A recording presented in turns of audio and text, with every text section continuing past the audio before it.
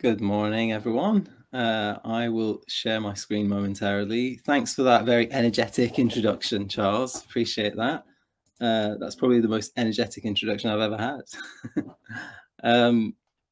So I've got a bit of a confession. When I first agreed to do the talk, I went for something really safe because frankly, I didn't know a huge amount about sustainability in automotive. Fairly new to this role, let's say new, but I've been in it for about a year or so now. I wasn't sure about how much of what we do is truly sustainable and what isn't.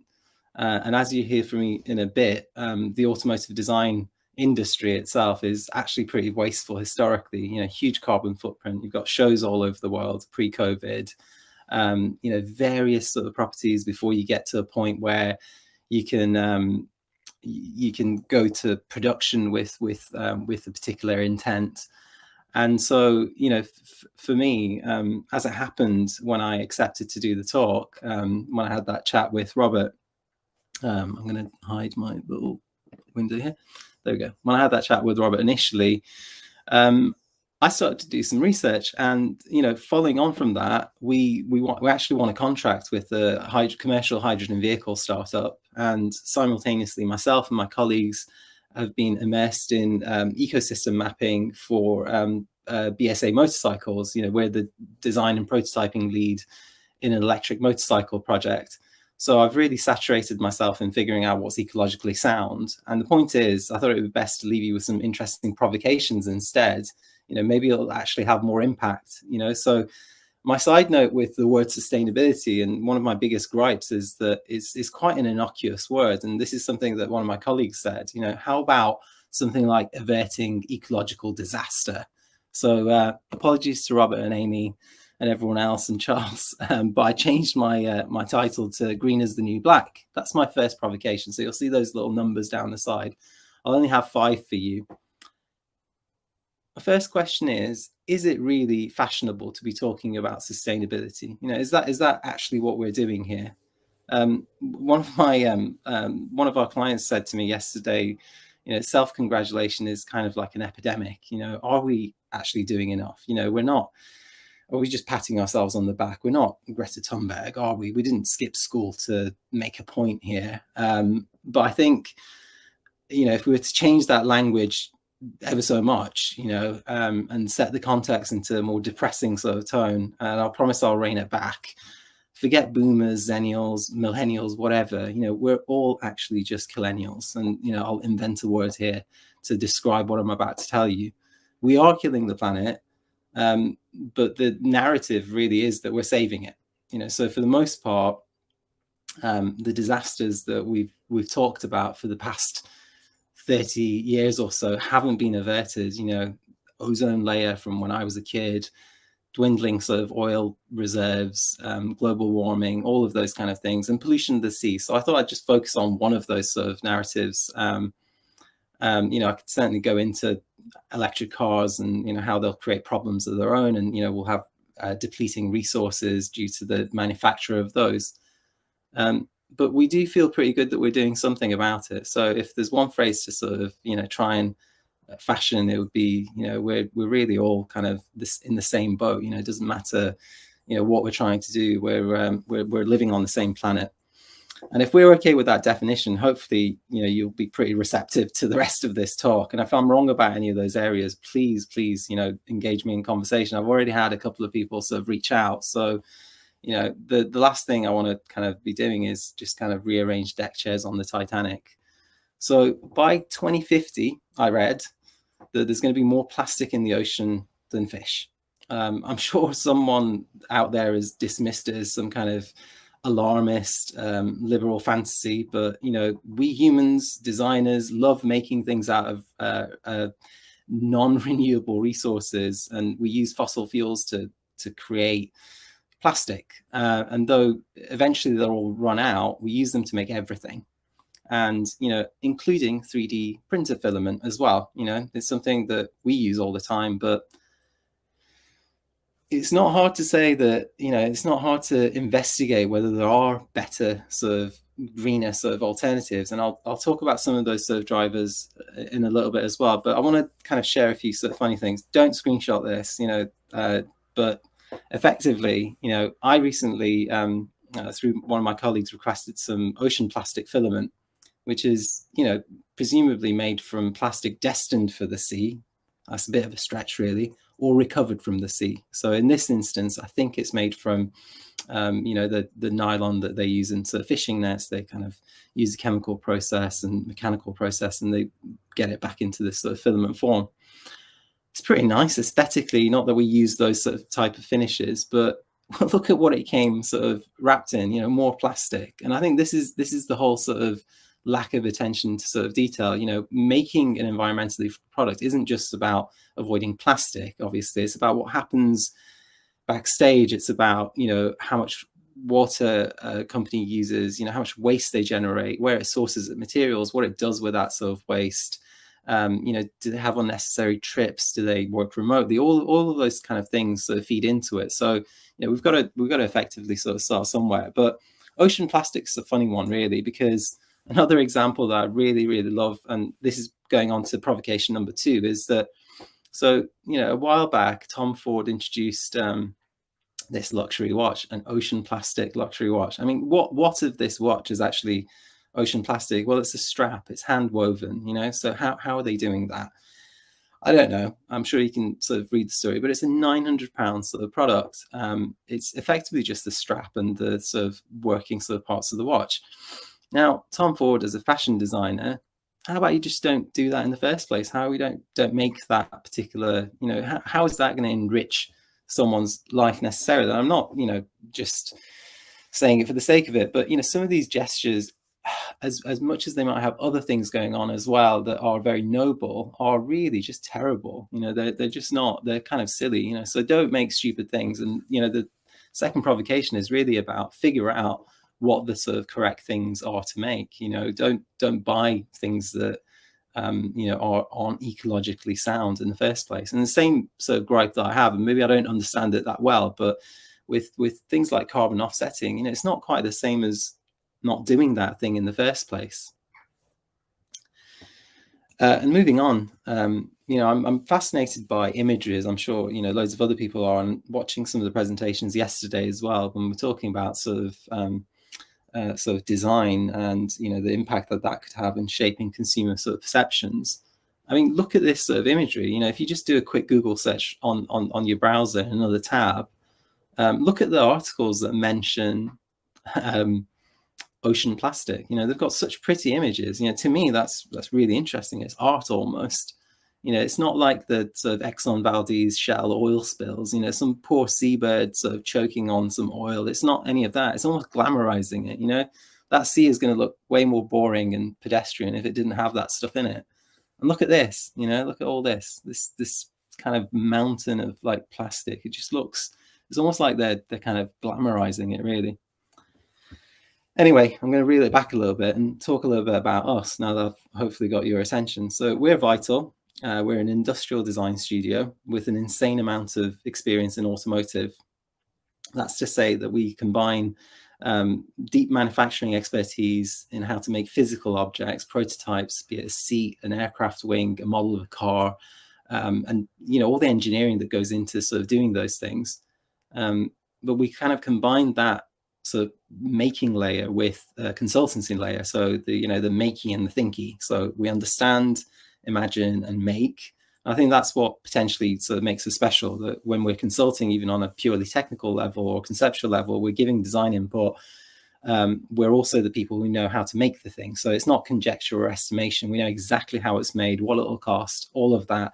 I think that's part of the sort of eco journey as well, to actually figure out what is the true cost over the lifetime of a product of this, you know, of this particular object that's being made. And I think that's really important when people come to us to kind of take a concept from sketch to any one of these sort of different outcomes, whether it's a car show, whether, you know, it's a hypercar destined for the racetrack, or a family car, whatever it is, you know, if it's an art object that goes in the gallery. We've actually got, we've just done 2 exhibitions. One is, you know, a collaboration with Robert Melville, who's the chief designer at McLaren, but we're doing, you know, a giant Mickey, apocalyptic looking Mickey with him. You know, we really kind of consider what the lifetime of that sort of product is, you know, and it's not so much these days about cradle to grave, it's really cradle to cradle. You know, how is it actually circular? Is that motorcycle that we're making going to be owned by somebody else? You know, what are the interactions that we need to design into the ecosystem of that product? And so we've been very fortunate to work with new and old brands. This is just a tiny smattering of the sort of brands, 60 or so that we've worked with. And I think, again, I don't want to dwell too much on what Vital does and doesn't, but it is relevant. You know, when we were founded in 2015, you know, the company had a very ballistic trajectory. Although I only joined last year, the first job that the company had was for an XEV Neo. There's a great documentary on YouTube about it. You know, Vital led the whole design program for Neo and delivered 6 show cars to the Shanghai 2017 Shanghai Motor Show in under 10 months. So, you know, you can imagine like the level of skill required and, you know, how much work goes in and how many people are involved in delivering clay models, ergonomic models, design and volume models, you know, sign-off properties, all of those things for interior, exterior, key fobs, wearable design. And again, with it, you can imagine all the sort of potential waste there is as well with all of those sort of components. So it's so important what we do that, you know, if we're helping you know, an OEM create stuff, you know, how is it that we're actually sort of doing that? And so another way of looking at all of this is everything that we make is content. So everything we do is in the service of creating content. A physical model is content to me. A virtual model is content. So if our job is just to create content, then what are the more optimal ways to create that sort of content? So this is like one of the little side insights, you know, like if you think about the meta level of what it is that we do, if you're in the print industry, if it's communication, if it's someone in the digital industries, what is it? You know, are you trying to kind of affect a conversion? You know, what are the ways in which you can sort of do that? So the content that we create is for design evaluation, either internally at the OEMs, so the manufacturers, for marketing purposes to the consumer, and ultimately it's used to make better decisions. Do I need this thing or not? And you know, it's used to set high level sort of design steer. And we were kind of set up and still are to use emerging technologies in manufacturing. And so that's why, you know, 3D printing is such a huge part of what we do. And again, I won't bore you with this sort of side of things, but, you know, it's a huge sort of range of stuff that we do under one roof. And I think that's an interesting aspect. You know, doing everything under one roof means that, you know, we don't have to outsource stuff, although we do on occasion outsource things to, you know, far off places. You know, the key sort of thing is that we try to do as much of it under one roof, and this aligns with our sort of personal sort of mission and sustainability journey as well. So we chose that sort of future direction based on sustainability, as I found out as I was doing more investigation on what it is we actually do that's sustainable. So here's some shots of our studio. It looks really cool. Everyone seems to comment on that. You know, it's certainly something that drew me to Vital many years ago before I actually joined them. Our youngest sort of person is 19, and, you know, more senior people out there are in their 60s, you know, they're dads and granddads. And, you know, there's quite a few of us, you know, not pictured here, but we do everything from, you know, chip and board level PCB electronics to kind of the HMIs that go in vehicles. And, you know, some of the properties just look absolutely gorgeous. You know, they look as production spec as possible, but we also actually create parts that go into production vehicles, you know, limited run, 300 or so parts potentially. This is our clean room where we do the manufacturing, again on site in the same space. And production starts this year on the e-heart for the Pininfarina Battista. I know because some of the attendees in this conference as well, actually, who know me, reached out to me to say that they've recently seen this at a car show. So that's something that we've made. It's this electronic sort of component at the back of the vehicle that effectively acts as the heart of this electric vehicle. And, you know, we also do like design investigations, understanding a future area. So in this instance, it was something we did for the innovation showcase at the museum. It's using machine learning and pose estimation in particular to kind of look at how pedestrians and autonomous and semi-autonomous vehicles interact with each other. And so by looking at interactions, you know, what if effectively by understanding how a pedestrian and their intent is recognized by a vehicle, we can send the right signal. You know, it's a communication between the pedestrian and the car, and we conserve energy. We don't start and stop as often because the car sees the pedestrian sees that the car has seen it, and they've communicated together using some kind of non-verbal format, using the lights on the front of the grille. And so here's a really interesting example as well, because the bus that you see behind it, you know, again, that's like it's a train, not bus. It's a, you know, intended to kind of be semi-autonomous as well.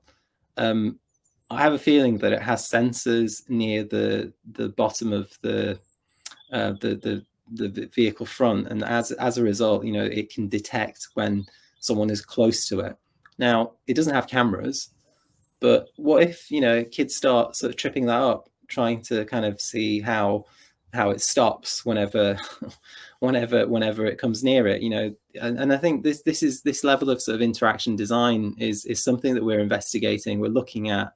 And what if experiential sort of technologies had the same level of sort of depth to, for example, give a driver the sensation that, you know, they're you know, really pressing down on the accelerator using haptics and whatever, when in actual fact it's not doing that, and it's driving far more sensibly. You know, the car is adapting to the driving style and making it more eco-friendly. So, you know, there's a huge aspect of sort of material intelligence, and there's a huge aspect of interaction design intelligence that I think could be helping us, you know, to rein in this sort of conversation again.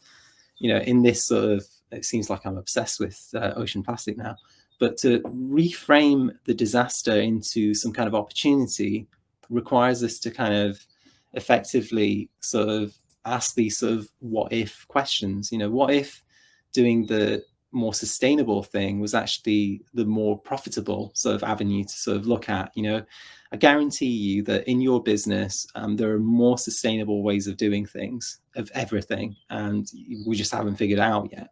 So, you know, for creating products, you know, what if the total cost of ownership were to consider all these different sort of components? How can you change some aspect of that sort of piece of communication, or that, you know, product that's being generated, to have like a longer term sort of impact? So to give you a very practical example, we run 3D printers day and night, and, you know, the new ones that we have consume something like 40 to 50%, let's say 45% less electricity than the older ones. And so this allows us more design iterations and loops, and effectively we're creating better products for our customers. So, you know, maybe it's something as simple as upgrade your gear. You know, that could be another sort of way of looking at it. The other one is to effectively try and make less but make better things. You know, to have a more strategic use of experiential technology in my field would be to use, say, virtual production, to consider you know, using that over shooting these cars in different environments. You know, same thing, you know, the end effect is effectively the same, but you're using technology very sort of effectively as well. And some of the sort of partners at this event as well, you know, are effectively specialists of this area, people like Explore. So I also want to sort of talk about how you can layer a lot of these things together. And so just to bring it back into sort of our world and what we do, when we're sort of printing, we use filament that is effectively a polymer that's a thermoplastic. It's made from renewable sources such as cornstarch, instead of using industrial sort of materials that, you know, are made from petroleum. And I think you know, this was something that I kind of I wasn't sure about the claim until I saw it in all the work that we do. And the majority of the kind of snapshot models that we make you know, you can obviously see that it's just a snapshot of the vehicle for evaluation purposes, whether it's kind of ergonomic assessment or you know, things like reachability or visibility, or testing out an interface. That's one layer, which is don't make the whole thing, make a snapshot of it, make it out of sustainable material. The other one is to effectively use AR. And I wish I could show you some of the really amazing looking sort of properties that we've been using AR for recently. This is, you know, this is one vehicle that we can sort of talk about and show, but you know, a lot of this stuff, unfortunately, we can't actually physically show, but we use AR a lot in demonstrating variations in products, finishes, and we also use VR in the interior sort of evaluation. So you don't have to, you know, kit out every single sort of version of a snapshot with different sort of materials. You can just see it in VR, and obviously it's not as good, but it's good enough to an extent, and it costs less, and effectively allows you to combine all these different sort of techniques in order to evaluate something more effectively. So, as you know, for two sort of bonus provocations, you know, I think as designers, we're really good at kind of looking at, you know, what our options are and working to certain constraints and budgets. And so, you know, in our way, it's, you know, when do you go from digital design to something tangible? And we all have those sort of questions, you know, how long can you leave it basically before you go into something tangible that is obviously very resource intensive. I'm not saying digital isn't resource intensive, but it's certainly less resource intensive. You know, and you can apply this to print or any other sort of area of interactive as well. So, you know, is what we do as designers really, you know, that key sort of point of responsibility? Is it the right way? Is there a better way to do this thing? That's a question that we should always be asking. There's a secondary sort of provocation as well, you know, just to leave it there with you. What, you know, the real sort of enemy here of sustainability is that complacent attitude. Oh, well, it's someone else's problem. Someone else is going to sort through our waste. Someone else is going to figure out that bit, or the client hasn't requested it. Why would I rock the boat? Well, frankly, if the client hasn't requested it now, they probably will in the future, very near future. And you can come up with your own sort of analogy. But if I were to leave you with one, it's that effectively, what if someone says, why would I rock the boat? You can basically say that, you know, you won't be going anywhere if, you know, you're going to die as a sort of a dinosaur on that sort of hill. Like, you know, the boats won't be going anywhere if they're in a sea of plastic. So do rock that boat. Do sort of figure out which opportunities there are for you to personally affect the journey of making products for your clients. Thank you very much. That's me. I hope I kept to time roughly. Thank you, Shay. You're very much to time, and really interesting presentation. Very interesting to hear what you said about not rocking the boat. I think one of the reasons why we face such a significant environmental and sustainability challenge is that arguably historically organizations have taken the benefit of using resources wastefully and allowed other people to pick up the cost. So that's something that I think is changing. And I also very strongly believe that a lot of improving sustainability is about good business practices, about efficiency, about reducing waste. I've really just got one question, which I thought was really, obviously Vital Auto are very much, I guess, client commission led. My sense is that sustainability features really strongly in all your thinking. Is that driven by the clients, or is that just within the DNA of Vital Auto? Some of our clients are incredibly sort of conscious of sustainability as it's, you know, part of their story. It's, you know, they tend to be the kind of the startups, the smaller sort of, you know, I wouldn't say lesser known, but the you know, the ones who are using it as their unique sort of selling point almost. But across the board, you know, it's something that is being considered in automotive. You know, we're looking at sort of monomaterials, we're looking at modularity, we're looking at making things in ways that increase the sort of lifespan of the product. And genuinely, I mean, it might have sounded like it's all doom and gloom because I'm trying to kind of provoke here a little bit, but cars are lasting longer. And if we can avoid the sort of fashions that we used to sort of fall into, the total cost of ownership is sort of going lower as well, over the lifetime of a product. And so I think it really is a responsibility of us as designers to try and design things that also don't sort of fall out of fashion as quickly as they do. And it's really hard. And this is something that we always say. And my colleague Andy sort of just before this call sort of started, he sent me we have like the WhatsApp sort of group, and he just sent me some sort of visions of what used to effectively go for car interiors in the past, and they look so futuristic. The stuff from the 1980s in particular just looks so contemporary. I'm just looking over at my phone here, and obviously I'm going to try and show you that there, but it looks incredible. It's a vision right there. But we're this particular industry is very led by these sort of fashions, and I think that there's definitely scope to kind of rethink what sort of timelessness in design sort of looks like and feels like, and how we can sort of create some kind of emotional durability in products. And it honestly, it spans beyond automotive.